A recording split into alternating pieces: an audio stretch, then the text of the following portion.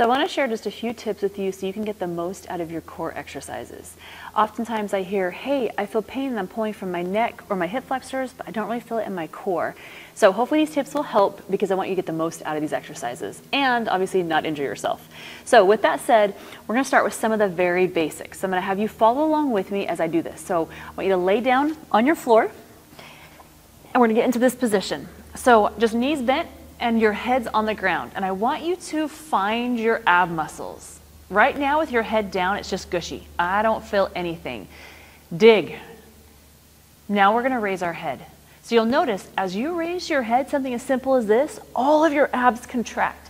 So now I can feel them, right? Lack of better terms, they're on, off, right? I got nothing. I can feel them contract, on, and off. The first thing with doing core exercises is understanding how to identify and contract, brace, and really squeeze through the core. Because if we don't know how to do that, as we're doing the movement, we don't know how to isolate and use the core. That's when our neck and our hip flexors come into play. So with this, I've got a quick exercise for you. I want you to keep your nails, and I mean like dig your nails into your six-pack muscles, right? Right through here, your rectus abdominis. And as we're gonna raise our head, I want you to breathe. And I want you to squeeze these nails into that stomach. Oh, and then release. Squeeze. And release. Another inhale.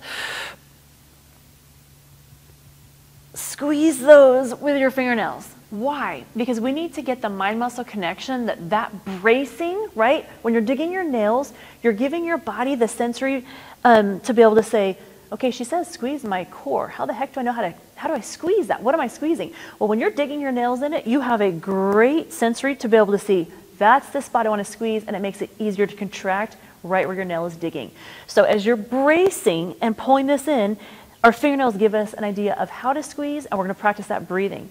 Another way to think of this bracing is if you're to be punched in the stomach, you're not going to let someone just punch you when it's loose, right? You naturally brace. So again, not that you want this, but if someone's going to punch you, you brace, and it's rock hard.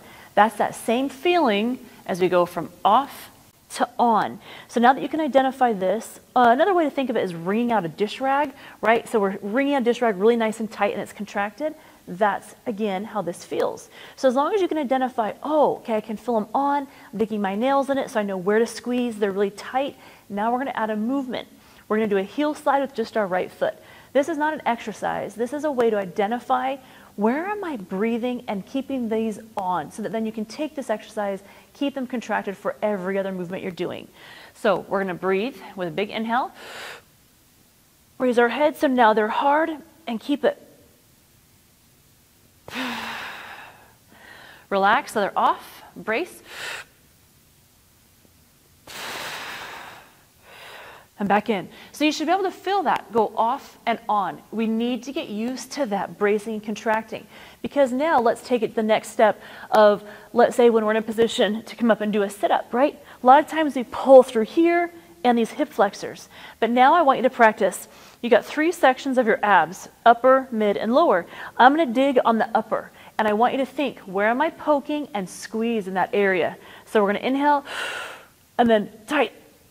And squeeze right on that muscle and back down. Now move to the middle. Inhale. Squeeze on that hard muscle and down. Lower. Poke and back down. Those fingernails will help you identify where you need to contract as you're moving. So even as I come up and I do a roll up and a sit up, I will use my nails.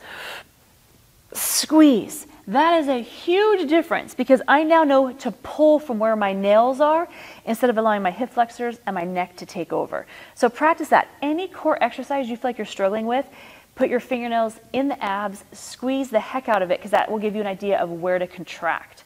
So one other last tip is when you're on the ground, a lot of times we do exercises like, let's say, leg raises, right?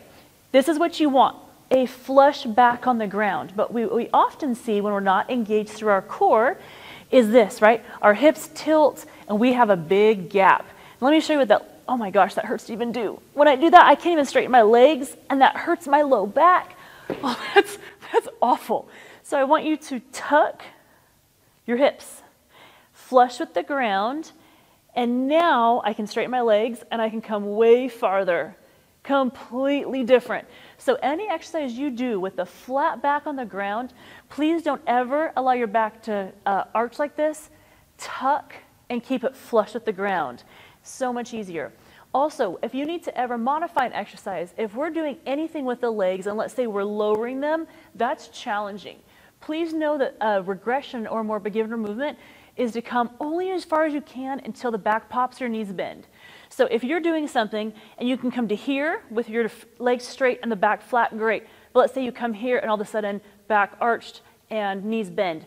That tells me that you're not quite strong enough to come all the way down, but it's awesome because now you know where your bench level is. So you can get to, let's say, here, and then in time you'll get stronger, stronger, and stronger. But please, if this arches or your legs start to bend, know that it's not safe to continue going down because your core isn't quite strong enough.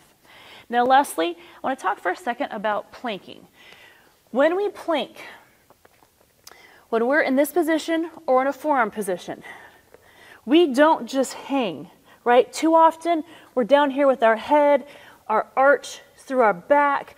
All of that's going to hurt, and it's not a true plank, right? We don't want injuries. We want to get the most out of this. So we want, see how with my back arch like this, my stomach and my core is almost lengthened and pulled apart. It's not tight and contracted like we talked about. So when you're in this plank position with incorrect, what I'm going to do is I'm going to straighten my knees. I'm going to tuck that butt. And instead of here, I'm going to push up. So I'm pulling my ears away from my shoulders. And then I've got my center of my elbow is pointed here, not in. So when I'm here, I am in a tight plank, right? Every single part of me hurts. My quads are on fire. My butt is tucked. My stomach is braced. And I'm up in an arch. I'm not here. I'm here. I'm not here. That's lengthening the abs. We want to contract them. So anytime if we're doing knee in, everything is going to come tucked. So let's say I'm in a plank position here. This is how I am, right? I want to bring the hips in. I want to push away. So now you can see this is in a little bit of a hollow hold and these are on instead of stretched. So it's very important through all of our movements you think, what is my stomach doing? Am I tight and contracted? Am I pulling from here? Am I using my neck? Am I just moving back and forth without any idea of actually using the centerpiece, which is the core in the middle, or am I just pulling my, my legs and my arms back and forth? So hopefully as you practice some of these movements and really think, where am I pulling from? Use your nails to target that muscle to help get that squeeze. It is going to make a massive difference in feeling stable and confident with your movements, avoiding any low back pain, especially with planking. I think you're going to see the gains that you want.